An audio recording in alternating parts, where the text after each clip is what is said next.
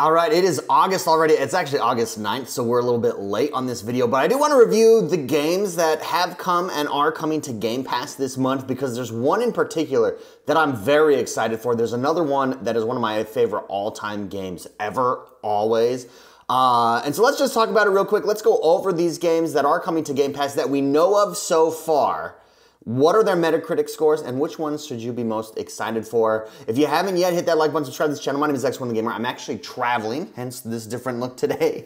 But we're gonna sit down and do this. So the first one is a short hike, and I know nothing about a short hike. I've not seen this before, so I went and looked up the Metacritic score, and it's getting really decent scores, both from users and from critics. We've got an 88 overall here. So this may be one that you definitely want to check out. And again, this in my mind is exactly why Game Pass is such a valuable tool, why it's so...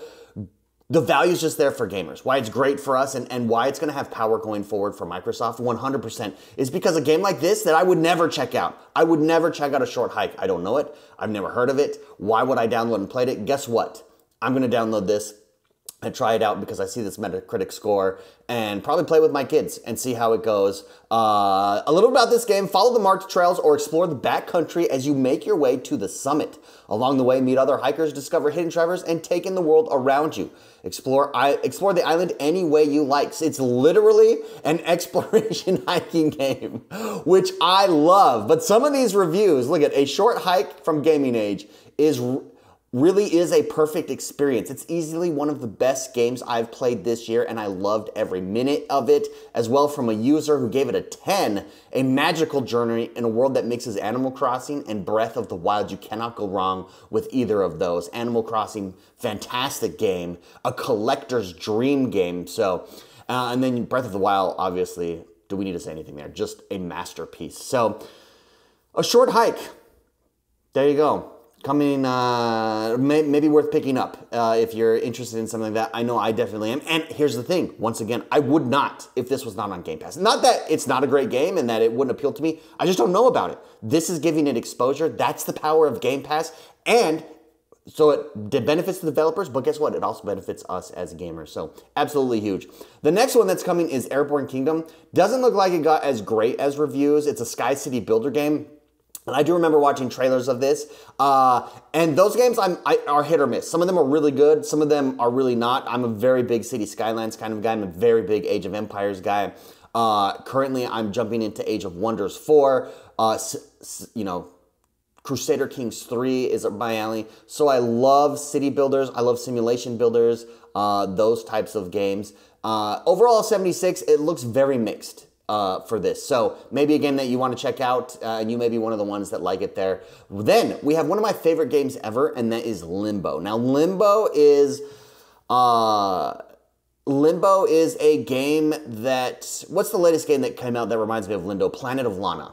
If you guys know Planet of Lana, if you guys know Inside, this is from the same creators that did Inside. This was their first game. Inside actually came out afterwards, and it is fantastic. It's a very good game. Some people make fun of these types of games and call them walking simulators, and I can see why, because you're really just going right or left, but there's puzzles involved with how it works. There's also fantastic... They tell story through sound in this game and evoke emotion that is just pure joy and incredibly rewarding. So if you've never played Limbo before, it is coming to Game Pass. This is a game worth checking out, 100%.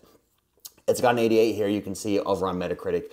Again, highly recommended. This came out in the Xbox 360 era, and again, one of those games that just create memories that never go away. I remember where I was when I played this game. I remember where I was when I finished playing this game. I was actually living at my brother's house. We were in between houses. We sold our house and waiting for a new one to be built. And I remember that. It's that big of a game. It left that big of an impression on me. So that definitely worth it. Definitely worth checking out and exposing to maybe a whole new generation of gamers here with Limbo. And finally, the game that I'm most excited about is Everspace, baby. Everspace now has an 81 on the Metacritic score. So pretty decent Metacritic score. It's been out on PC for a while in preview mode. It is now on Game Pass this month, coming to Game Pass. And I could not be more excited here. Let's just take a look at gameplay here. In fact, let's fast forward and you'll see why. It is an open world sci-fi RPG. Oh, and just look at it. Look at it. My things are way off. I'm on a new screen here, so not everything is formatted correctly to this PC. But you fly around, again, open universe RPG. It looks tight, it looks good. So the game that I played before this is Elite Dangerous that I really like.